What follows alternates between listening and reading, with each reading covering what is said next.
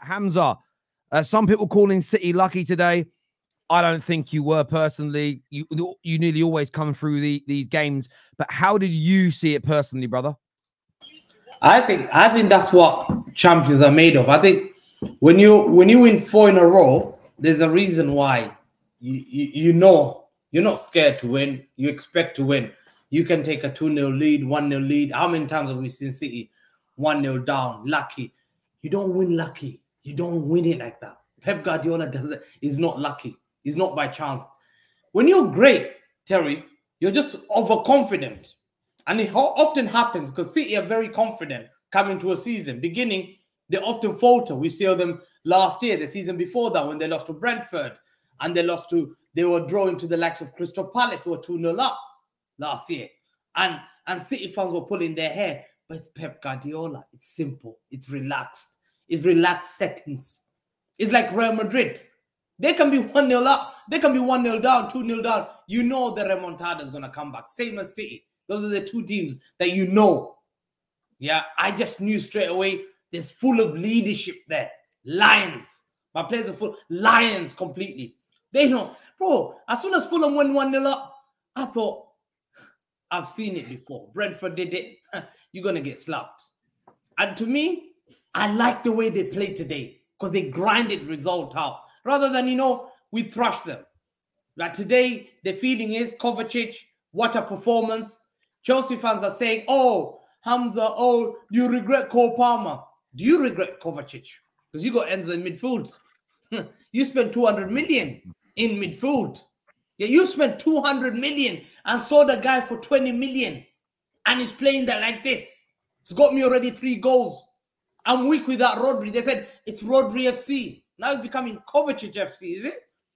So Kovacic there shows me why he's an elite midfielder. Comes there as a leader. Say, Hamza, don't worry. Rodri ain't here. KDB ain't here, but I'm here. Takes that responsibility and say, I'll get you the goals.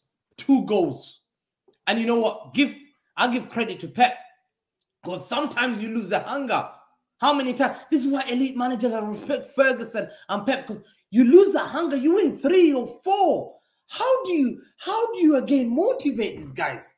How does it? Because Terry, I've won games sometimes like 7 games in an amateur side, and I become arrogant and say these guys are shit. I'm gonna beat them, but these guys are still hungry, and I'm thinking Fulham are a top team there that they hardly lose. City have gone 50 games unbeaten. 50 games unbeaten. Deep it. 50 games unbeaten at home. 30 games they've gone unbeaten overall. 50 at home. 50. People say Bernabeu is scary. People say Bernabeu is scary. Etihad, I've always told people, Etihad is intimidating.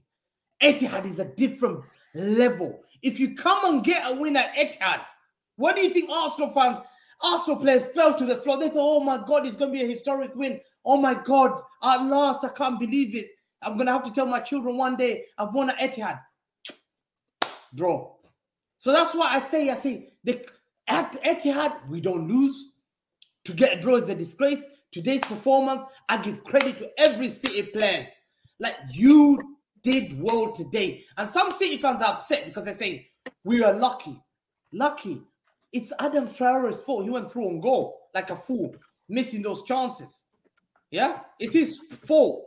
Yeah, how many times he shouldn't be giving those chances? To me, I'm seeing City played Fulham, win comfortably. I'm seeing Arsenal played a bottom side that Man United beat Southampton 3-0. Man United, that Terry classes. Ten Hag won 3-0 at their home.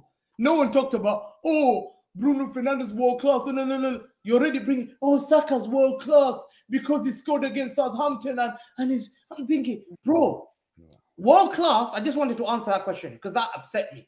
World class, the definition of world class, you ask people who've watched football for a long time. You don't create your own definition because you're Gen Z generation. I create because I'm a Gen Z and I saw Ricky Lambert.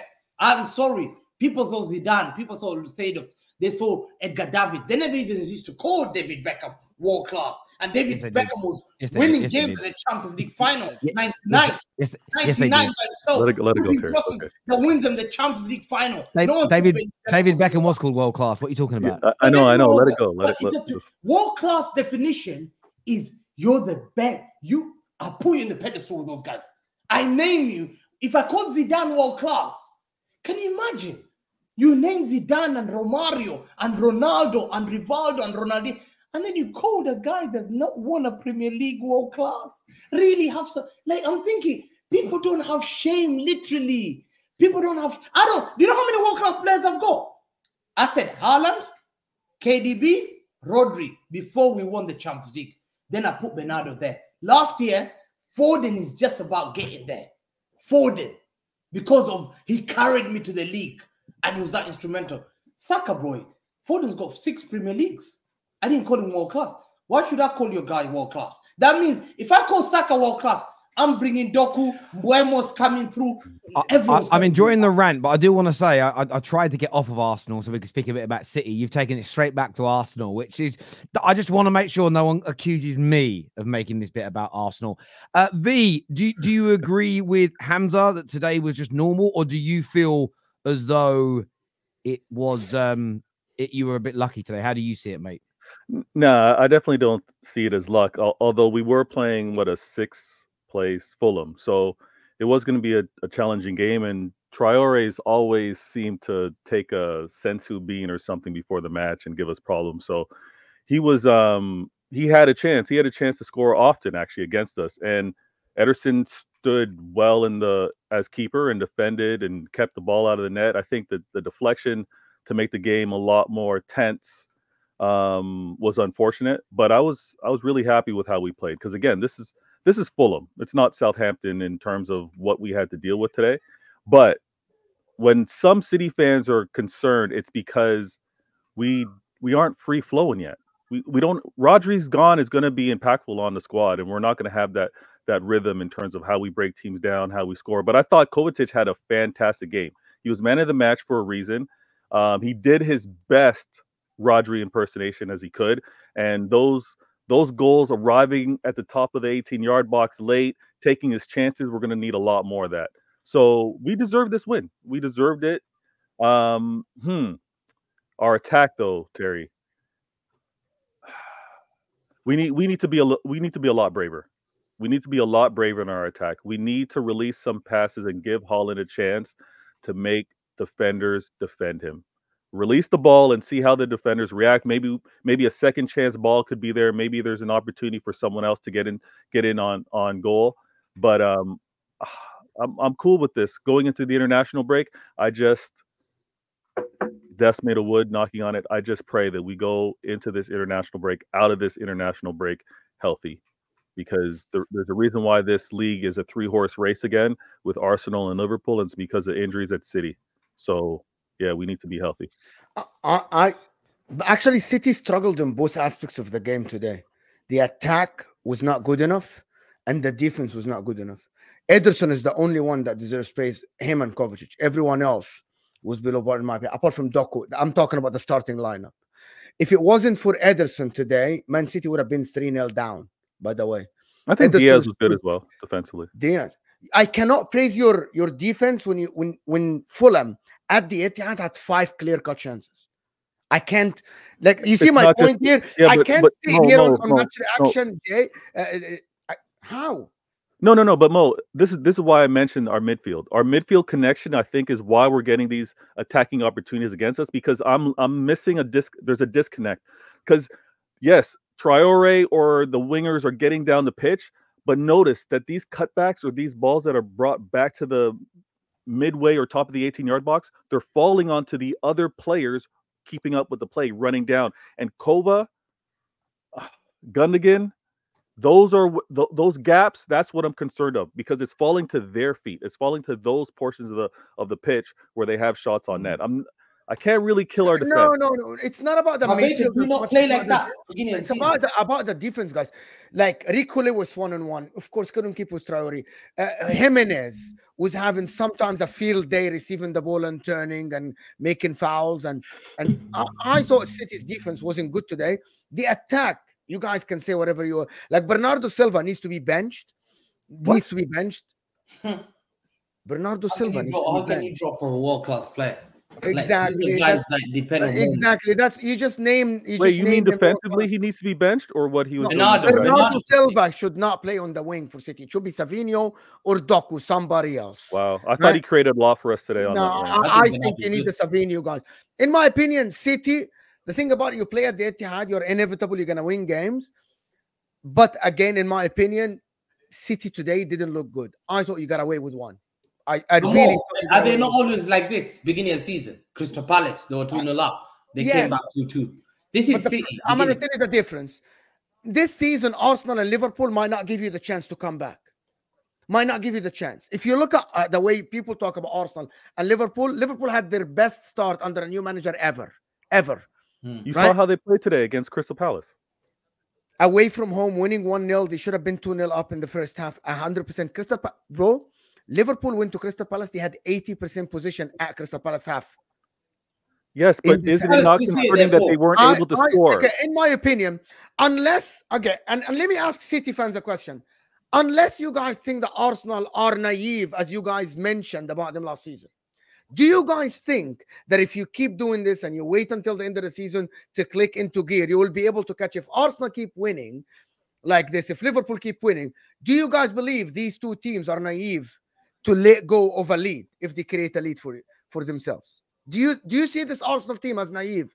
As you, Hamza, called them naive. No, you're right, Mo. That part I agree with you. The part that I agree with you that City must go in the transfer market. That's my point. Like 90 days ago, 90 days, and today they need to go and get that Torino midfielder that I'm watching. Here you go.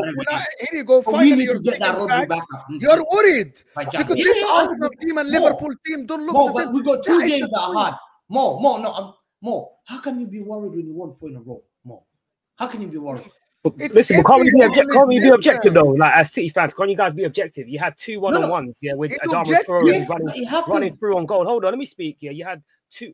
Adama Traore ran through your defense twice, and he also had a cutback. Right, that's not usual of City to be opened up like that. And he admitted that. Right? He admitted this. You can say it's a good win. No one's saying it and be miserable that you've won, but you can also sit there and say, well, defensively, whether it's the defensive structure, whether it's the midfield and the defense not being in tandem, whatever the case may be, defensively we were open today, and we need to make sure that's not an issue going forward, because if that is, it's going to be a tricky run to get all the way up to January if our defense and midfield are moving like that.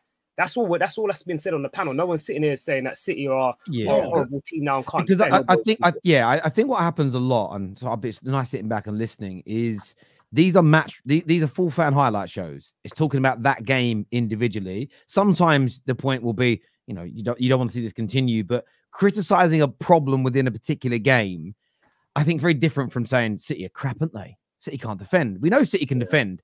But they're just, and I think sometimes when it comes to match reaction style shows, people just almost, the conversation ends up always going to it's meant to be a bit of a macro conversation. Sorry, a bit of a micro conversation about what's going on, rather than a macro view of everything that is going on. I want to jump to some of these super chats, gents, because interest of time. This year says Mo is right.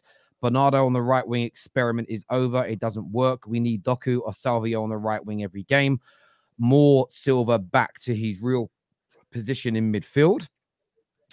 The 2 goals you let in were in the penalty box. They should be worrying, right?